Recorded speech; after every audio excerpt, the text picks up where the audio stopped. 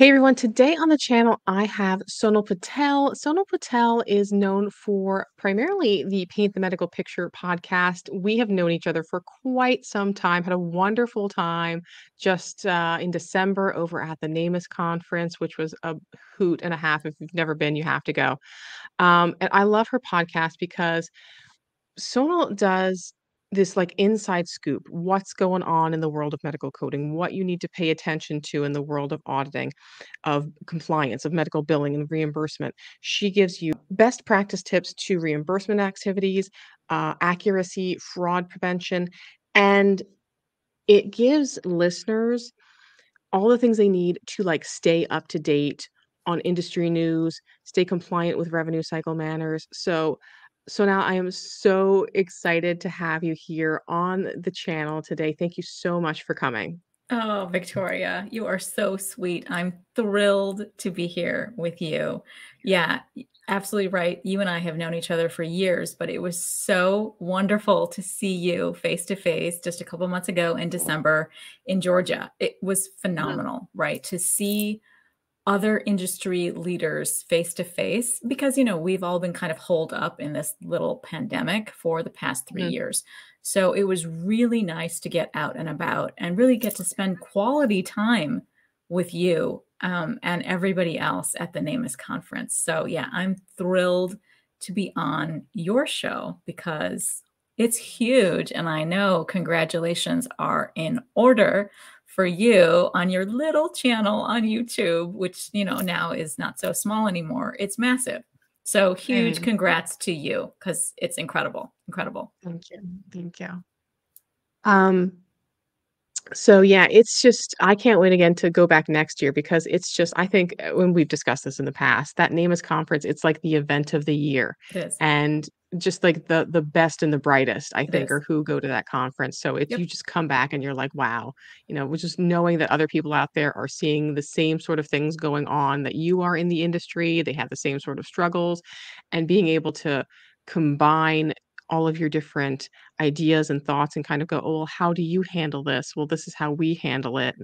And know also that you're just kind of not alone in some of these struggles is amazing. But let's backtrack to how you started because I think you've even been featured, if I remember correctly, in some of the magazines like Healthcare Business Monthly and stuff, where they Yep. talk about how you had this interesting start into medical coding. You went from working in a museum to into medical coding. So, can you tell my viewers about your story and how you made that transition? Sure. Sure. Yeah, that's a great question, because people who are trying to, get into the field of medical coding, right? They may be also transitioning from a different career, right? A different entry point. They might have a lot of rich experience to offer from their previous job path, right?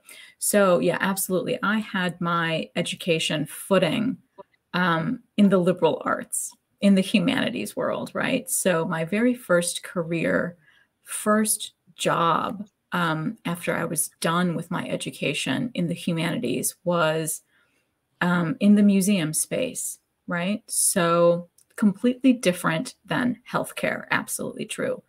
But I do think what I bring to the table, have always been able to bring to the table in my career here in medical coding in healthcare, is the fact that I come in with a lot of communication skills as well, and really good writing skills and analytical, critical thinking skills as well, which I brought over handily from the world of humanities. So, yeah, but it was difficult to get that first position, right? And I know I've spoken about this in the past that it is not easy, right? Nothing comes easy to people. You have to work for what you want.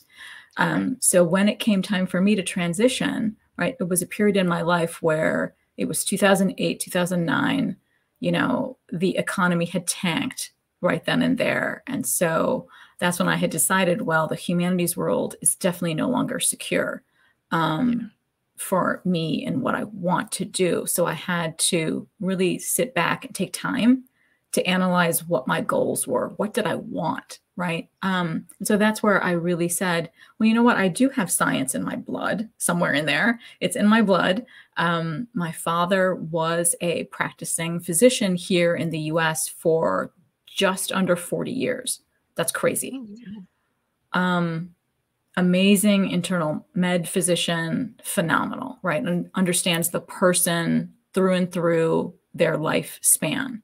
Um, but I was never pushed into the world of sciences ever. And so, but I did really well in high school in AP Bio. I did great. I loved it, but I was never encouraged. So, Mhm. anyway, I dug deep. I decided, you know what? There's something called medical coding. I think I'd be really good at it. But I really wanted to take a long view approach. I know there are platforms that you can go ahead and train yourself really quickly in like 6 months, which is awesome if you come prepared with that science, thick background. I didn't have that, right? So I really wanted to dedicate my education for a full year to a program. So I went under what was then known as Kaplan University. Mhm. I believe they've rebranded themselves as something else. They still exist, but they have a different name. I don't recall off the top of my head what it is. But I went through Kaplan, which was AHIMA backed. So my training was completely AHIMA backed, and I loved it. And right around 2008, 2009, when I was doing the training, was when the whole CDI profession was growing. It was Mhm. starting, right? So I started to love that as well because I was right then and there at that time of its inception. So anyway, long story short, I applied to job after job after job. Didn't happen because my resume, and I know you talk about resumes on your platform, and it's great to hear Victoria and her guests talk about resumes and how important they are, because I realized after my resume that read as a liberal arts art historian resume trying to apply to the world of sciences, it failed. But at the Mhm. time, even though I was a fully grown adult, I just didn't see the light, right? I just didn't recognize that it was that resume that was preventing me from getting in the door somewhere. So once I realized I had to tweak that to a more science formatted background, um, I eventually, needled my way into an amazing medical billing company that still exists today in Houston, Texas. Phenomenal. This president of the company, she took a chance on me, and she's still there today, still has her clients today. Incredible, incredible organization that took a chance. And I started in AR. That's where she put me. I realized I was really good at that. I brought in a lot of money that was laying on the table for these doctors for a very long time. So that's where I honed my skills. I mastered my skills in multi specialty doctors' claims and appealing them to receive that much warranted reimbursement, which I could help fight for. I wrote appeal letter after appeal letter successfully to the government payers as well as to commercial payers.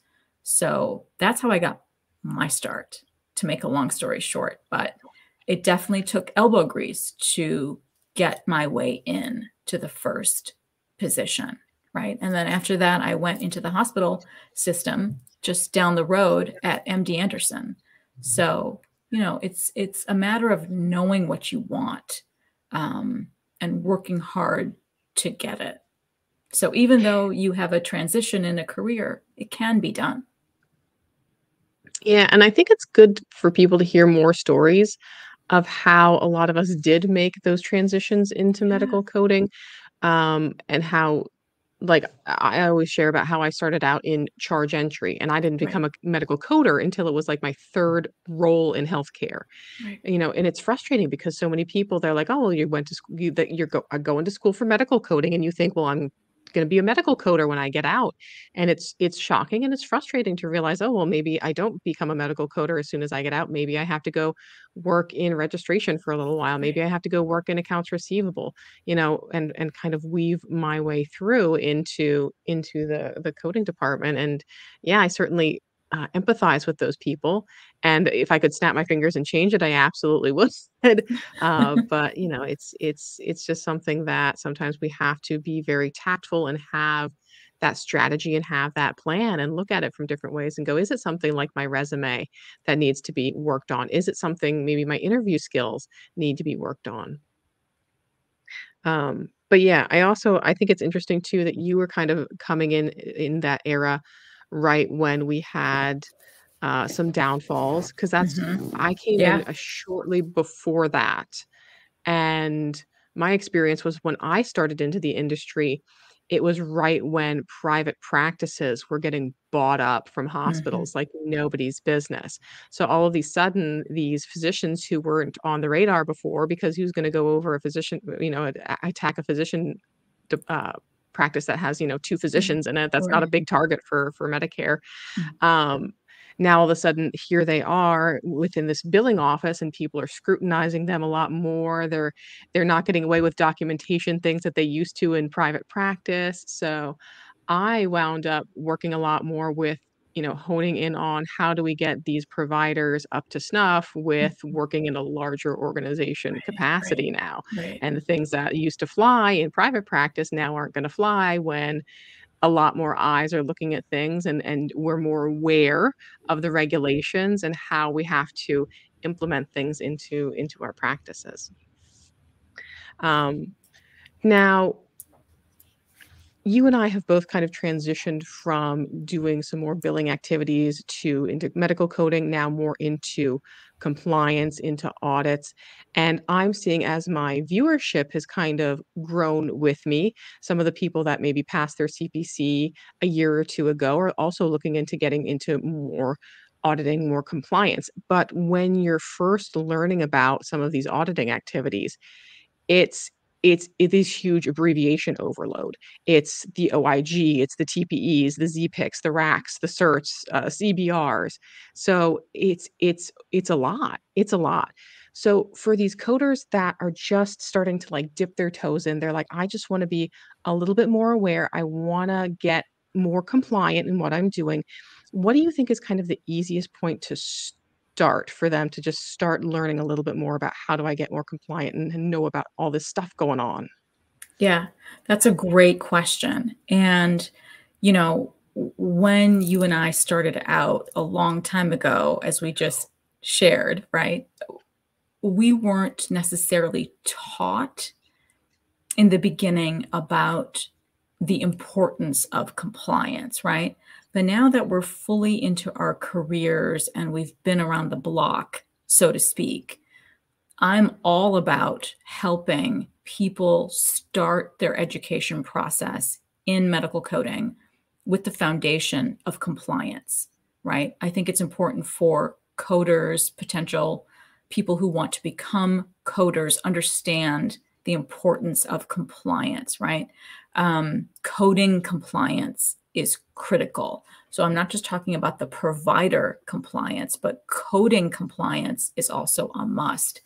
And in terms of the complexity of those ridiculous acronyms that we're forced to know, right? Not only the acronyms from the provider documentation, all of those Right. abbreviations, we're also forced to know all of the crazy abbreviations from CMS, like you said, the OIG, right? The Office of Inspector General. Great website to bookmark, to flag, to serve as your trusty tool because they do offer so many educational resources on that oig.gov website. Um, Yeah. so And many it's not a things. secret what the It's OIG is not a looking at. secret. They It's lay it public. right out for you. This is what we're gonna go look at. We're going to look at all of this. And so, right, we need to be mindful as coders that this is a free resource. It's open to the public. It's not a secret.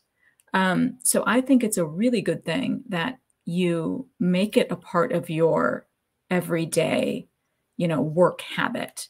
Once a week, if you get on the list serve for the OIG, they'll populate your email inbox with what's going on for that week, right? Like the OIG work plan happens to be issued once a month.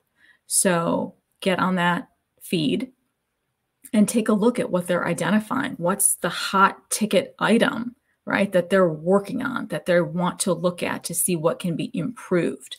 There's also the cms.gov website, right, which you should also bookmark.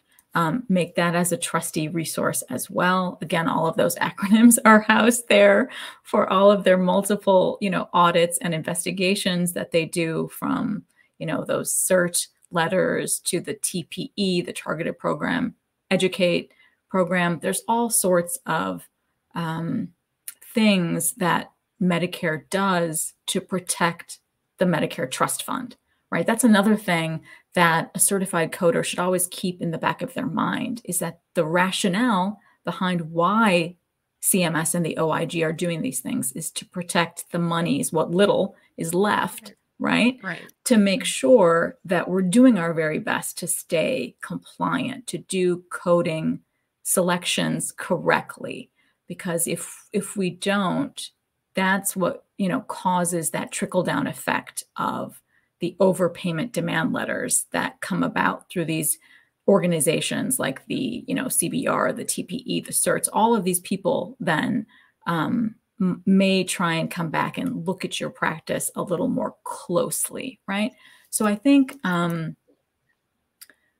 more to answer your question, there's just many, many resources that I think a certified coding professional should be in the know about at the beginning of their career. I don't want you to wait. Victoria and I don't want you to wait so long like we did, like, mid-career. You don't need to wait for your 10th anniversary to start, bookmarking these amazing resources, right? Start doing it now so you can be more savvy in your everyday work. I think that's a big thing. So from the government standpoint, those are great free resources. And then when your provider and your organization system also has commercial payers, they also provide free to the public policies and guidelines and manuals on the World Wide Web also. So those are also things that you can bookmark for yourself, like an Anthem of California reimbursement plan that's active in 2023. Find it, bookmark it, use it, and share it with your provider. And you can rinse and repeat that for all of your commercial payers as well. So just find those trusted resources from the payer, as well as trusted resources like Victoria and myself that are happy to share, where you can find more information to keep your providers a little bit more compliant, and yourselves as well. Yeah, and that I think is such a benefit to this era, at least, that now we have so many resources like your podcast. If someone's like, "Hey, I want to know what's happening right now in the regulatory industry, I'm going to go and check out Sonal's podcast," or even like Sean Weiss with the compliance guy. He's always talking about what's coming up, what's current, what are we seeing out there. Even as far as some of the legal cases that providers are getting hit with. So yeah, it's just so great to have the wealth of knowledge, almost to the point that it might get a little bit overwhelming. But to your point, so now being able to go back to those authoritative guidances of like, I know the OIG website, I know where CMS has their things.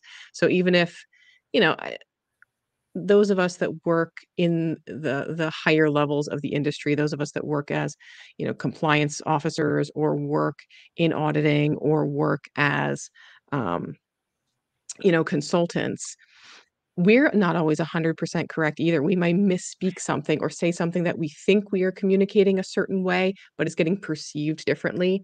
So it's always that responsibility of that coder, of that practice manager, of that physician to make sure that you are double checking that that regulation applies to you in your scenario, in your area, that, it's not a different Medicare contractor differentiation there. So yeah, it's important to equip yourself with knowing how to follow the breadcrumbs back to the original source. Exactly. That's a great point. That's totally spot on. Yeah. Yeah. Now, the AAPC recently released their salary survey, and in their salary survey, they do a lot of membership questions as well. And one of the things they said was about 55% of their AAPC population that they um, questioned says they're working from home. And there's a lot more that are working in hybrid. They're working maybe half from home, half in an office setting. And I just talked to Kyle Johnston from Weller Healthcare IT, and he's like, a lot of the contracts that I'm doing, I would say like 95% of them are working from home.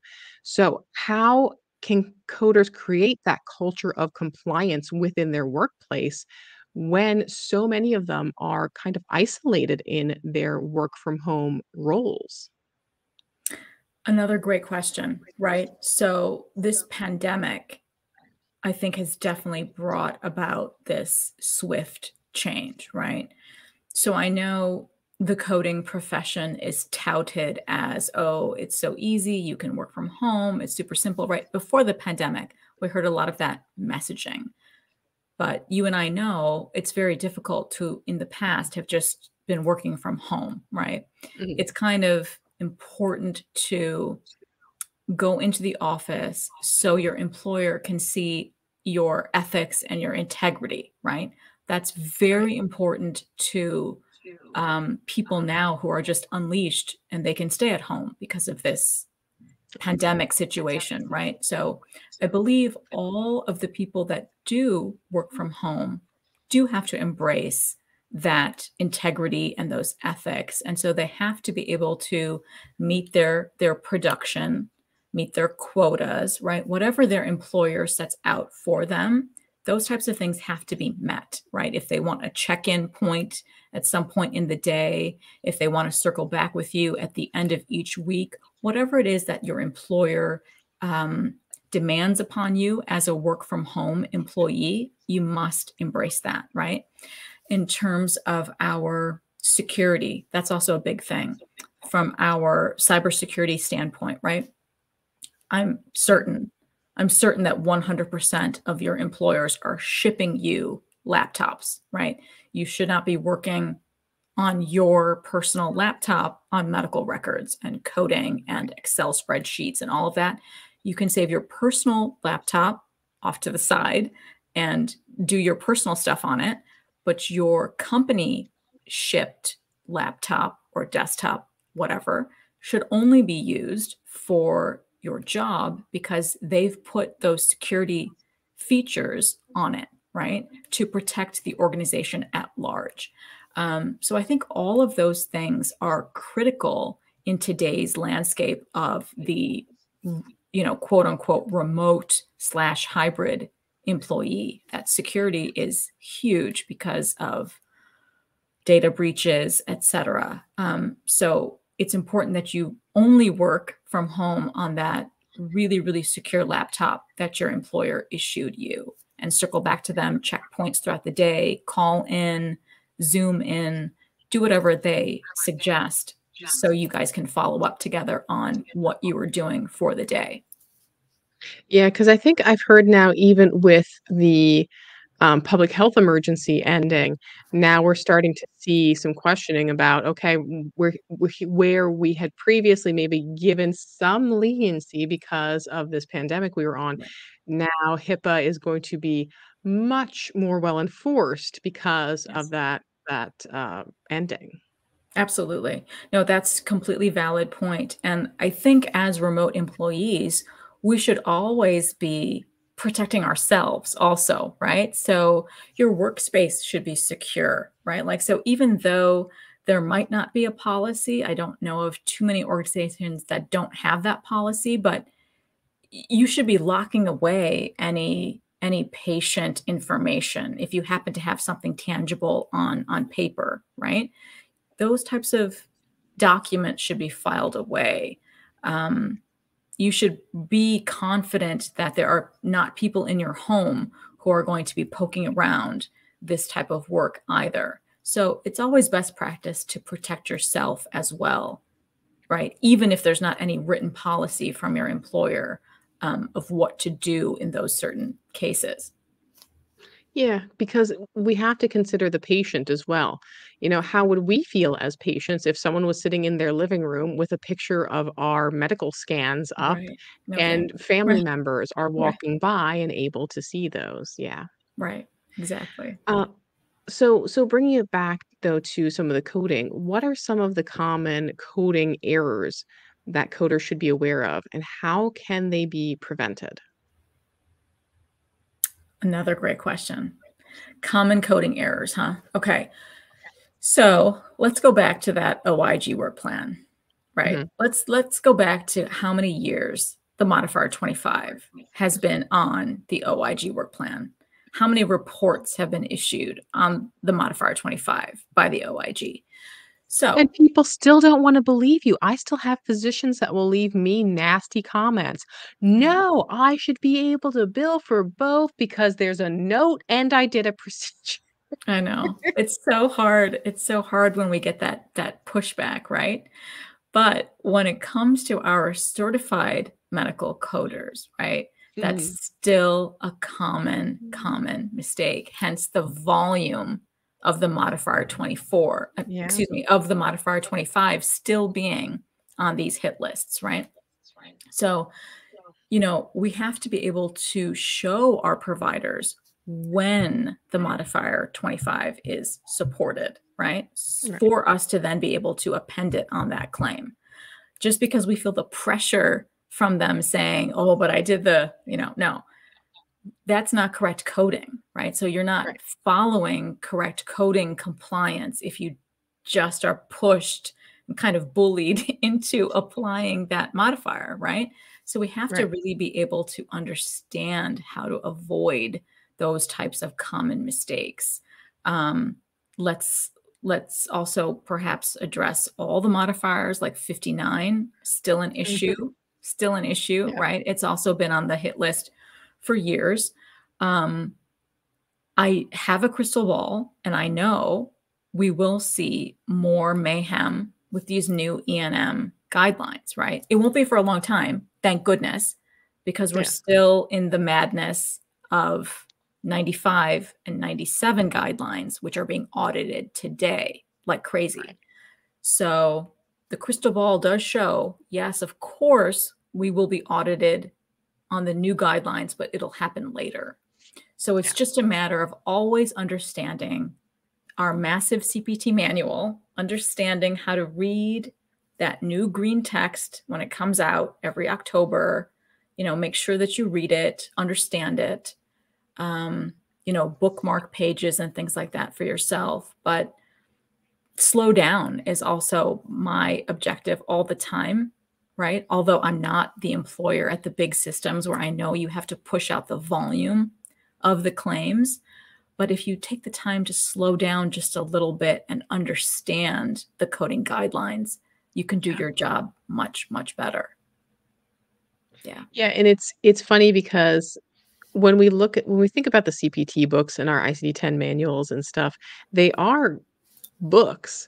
And while it may seem funny to sit down and be like, "Yes, you should read them," like, you kinda have to do, maybe not the way that you sit down all nice and comfy on your couch reading, the latest Anne Rice novel or something, but you do have to every now and then sit down and read through your manuals. Now, of course, you're not gonna sit and stress yourself on, the definitions of every single code. You can breeze through kind of those sections, but going through those guidelines, notating, where codes are, how they're organized, what's changed. It is very helpful to just kind of read your books. Yeah, for sure. You have to be able to. Yeah. Have to understand it. Right. So one of the things I see you focus on a lot in your LinkedIn posts and your podcast is keeping physicians safe, right? We want to see them get, um, every penny they deserve, but not a penny more, right? And they complete, this decade of schooling to become a physician. And it's a lot. It's overwhelming going through residency and the thought of going to waste because they don't understand a billing guideline, like, that's kinda scary. So how do you kind of balance that coder-physician relationship where you're like, you want them to do what's right, but you also don't want it to be like this scared straight program where you're going, you have to do this or you're going to go to jail. Yeah. Another great, insightful question. So that's something that you learn as you progress in your career. When you are graced with the opportunity to speak to physicians and other healthcare providers, you have to be able to understand the room, right? You have to be able to communicate with them softly yet firmly, right? It's a balance. You do not want to go in there like, in America, we have that bad image in our mind. I think it will never go away, of the auditor, right? The auditor is the big bad guy that comes in because they just see the bad, right? It's programmed in America to just think that the audit is going to be bad. They only see bad things.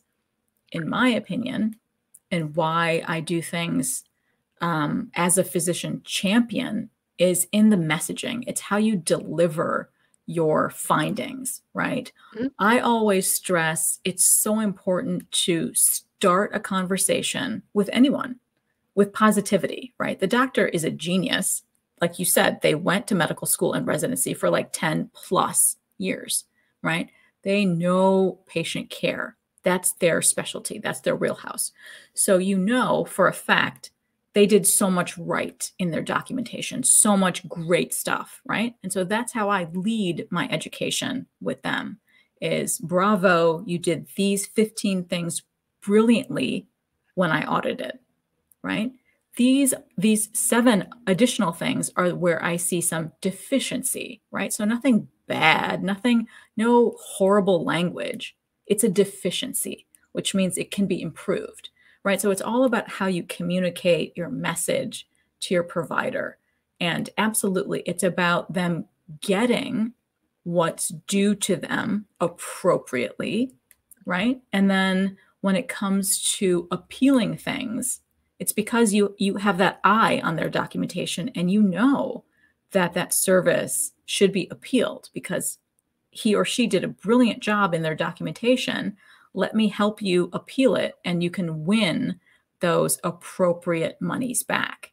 So it goes 2 ways. You have to be able to softly implore that these deficiencies have been found, but these are the ways that perhaps they can be fixed. You can help, Yes. right? You have to Yes. provide them with the roadmap of how to fix it, not just say, boo-hoo, this is, terrible, and I have no advice to help you improve. That's Right. not a good way to deliver information.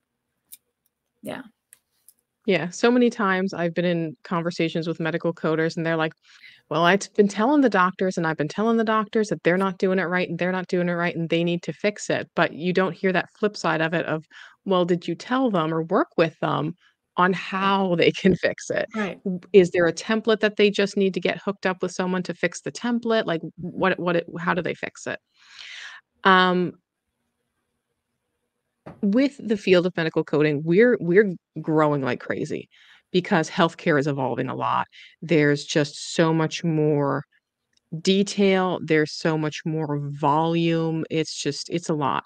How do you see the field of medical coding evolving in the coming years, and what implications do you think that's gonna have on compliance and accuracy? Yeah, I think another great question towards the future based on the landscape, right? Um, and I've been talking about this for years of how I've wanted to see us change. I've wanted to all of us to actually elevate faster, right? Mhm. Because I think in this new landscape of AI, they've always been around, right? Helping.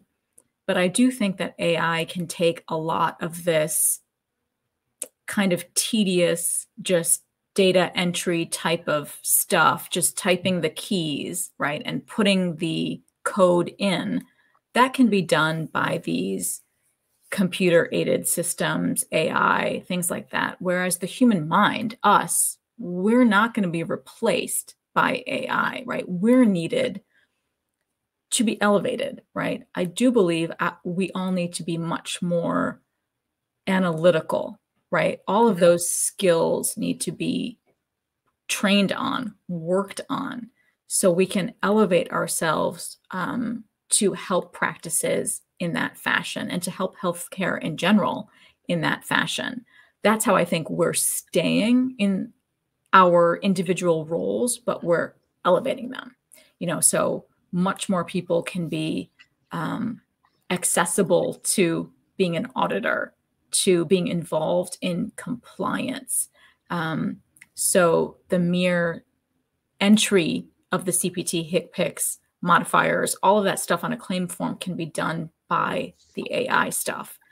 I do think that's where the landscape is going to change in our future. We're not going anywhere, but I think Hmm. we have to see and embrace that type of change and get ahead of it as well, right? So we're in better shape for ourselves and our careers in the future. Yeah, especially in some of these organizations and specialties where there is such high dollar amounts attached to these services. Yes. And I akin it to almost like my accounting services.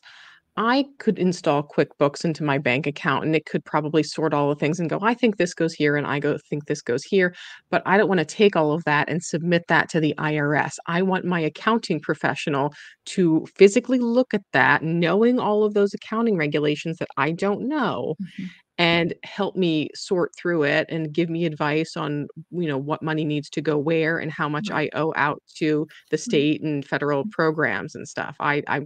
So while there is programming that could kind of do it for me, nothing's going to be able to replace a true Mhm. professional that Mhm. understands what's all the nuances. Mhm. Exactly. So thank you so much for joining us today. And I'm really excited about SP Collaborative, which is your Thank you. business, and you're going to be Yes. doing a lot more things. Before I just even wrap up, can you tell me a little bit about SP Collaborative? Yes, it's brand new. Thank you for giving it a shout out. Yes. So Mhm. SP Collaborative is my own little venture that I just started up. So, it's going to be a place where I provide quality assurance audits to our providers that need that extra set of eyes, right? Someone from the outside that can help look at what their coding is. Is it spot on? Is it compliant? When it comes to presentations, content materials, um, checklists, and things like that can be developed for your practice to help you, again, do your job, right? So you're protected better against any potential future down the line um, big overpayment requests and things like that. Um, yeah, so my gallery of services is being worked on. My website is not quite ready yet. Um, but I'm excited for, what the future is going to be like for SP Collaborative. It's going to be a lot of the same stuff that I've been doing for all of these years, but I wanted it to be mine, right? So something different, and I've never built a website before, so I'm getting some help with that. But yeah, no, I'm just really excited for what It's my next exciting. chapter is going to show. Yeah. And I'm excited for you too, and it's so great to be able to have all of those options, to Hmm. have to, like, look at, like, and go, "Well, here's the bucket of all of these things I can do, but Yeah. what are the things that I wanna be I able to wanted focus to. on and the Right. services that I want to be able to provide?" That's right. That's exactly right. That's so well said. So, my main thing, I have a lot of speaking engagements that are coming up through the summer. So, super exciting, right? Like, I haven't always been able to do things like that. Yeah. So, all of that part of the arm of my company is going to grow as well. And then, of course, all of my multiple clients that need their compliance plans developed, I'm big on that too, right? Helping them Mhm. write one, craft one, right? Because as we know, hopefully your audience knows, providers are required to have a compliance plan and then a greater program, right, Yes. in place. A So, custom one, not just one we pull out of the box and not just, blow the nope. dust off and stick on the shelf. Right, exactly. No, it has to be individualized and Yeah. unique to your service lines. Yep, exactly. Yeah. Yeah. Well, this was a great discussion. And again, thank you so much. So, just to wrap up, where can my listeners and my followers find out more information about you and your work? Wonderful. Okay, so I have a personal LinkedIn page that people can find me, follow me. And I also created a new company page on LinkedIn for SP Collaborative as well, where I share posts as well. So hopefully people can find me there. And then, of course, on my weekly Wednesday Paint the Medical Picture podcast, you can find me on Spotify, on Apple Podcasts, Amazon Music. It's everywhere. Um, it's my second year of podcasting, so I love doing it. So hopefully I can get some more supporters going from this podcast as well with Yeah. you. So yeah, I love it. So that's basically all my platforms. Oh, and my YouTube channel, which is not nearly as large as yours, but the podcast is featured there as well on my Okay. YouTube channel. But Great. yeah, I will put the links to everything in the video description so that everyone can see it and follow you. Definitely sign up for alerts with Sonal on her Spotify or Apple Podcasts or on her LinkedIn because she's always posting when their new episodes are up there. And again, thank you so much, Sonal, for being on the show. It was great to hear all of your insights, and thank you for being on the show. thank you, Victoria. It was great to be here.